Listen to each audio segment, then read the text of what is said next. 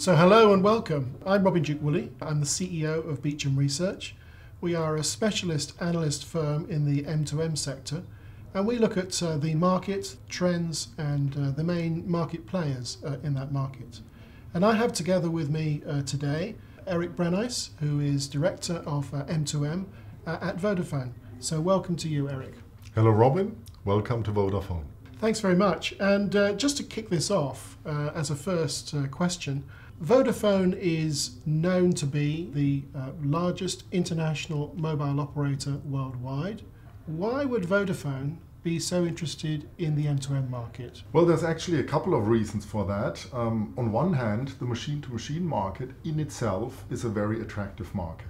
It's a growing market, and I think we've only seen the beginning of how big it will be. The second reason is that we in Vodafone, I think, are very well positioned in order to address this market in the optimal way.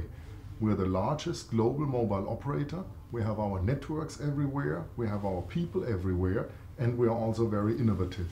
And last but not least, for a mobile operator, I think it's very important to be strong in machine-to-machine, because you can create partnerships with companies, very close partnerships in machine-to-machine, and then sell other products and services. So how do you see Vodafone's business growing? So we've had really great growth over the last couple of years. When I joined Vodafone 4 years ago, we had 3 million machine-to-machine connections.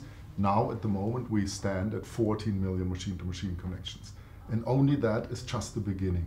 We have large projects which are under implementation at the moment, and this number of machine-to-machine connections will grow much more over the next coming years.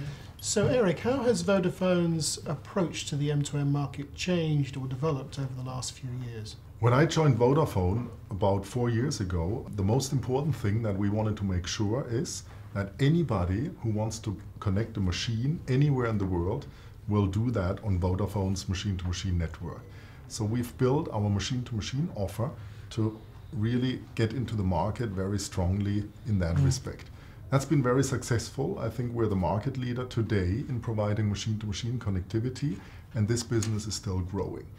Then about 2 years ago, we decided that we want to offer more to our customers than just the connectivity. So we started to create the so-called machine-to-machine connected products. These are solutions in which we take hardware from one of our partners, we take the Vodafone global network, and we use software, data analysis and reporting software in order to translate all this data into information for our customers. A couple of good examples. One is the so-called connected cabinet, in which we have created a product for beverage manufacturers in which they can put hardware into their refrigerators or beverage machines.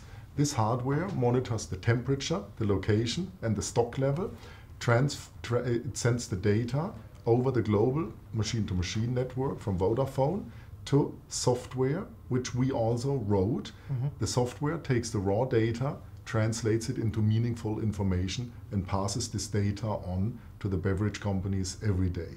Another solution that we've created is the so-called Vodafone Vehicle Connect, in which we monitor driver behavior with hardware from a partner, again our network, and software which we wrote, and deliver this data to insurance companies. So which do you see as the big vertical markets that you see the biggest opportunities in over the next few years? I think one is the automotive market. Almost any car manufacturer is currently looking into creating the connected car, and we are developing this connected car with many of these car manufacturers already at this very moment.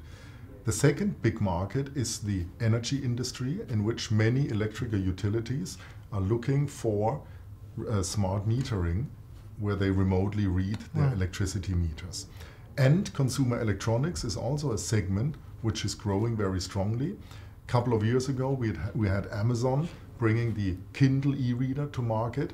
The Kindle outside the US also has a Vodafone SIM card in order to download the books. And what about the healthcare market? Do you think that that represents a big opportunity for Vodafone? I think healthcare is very important and will be a big market.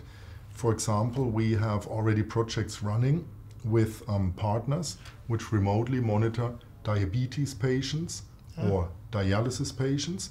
And we also have solutions with Boston Scientific, for example, where they remotely read the status of the heart pacers of patients all around the world. Right. So the health market is a very huge growth market, but it's still in the beginning, and there's a lot of regulation country by country, so it will still take a couple of years until it gets Right. as big as automotive.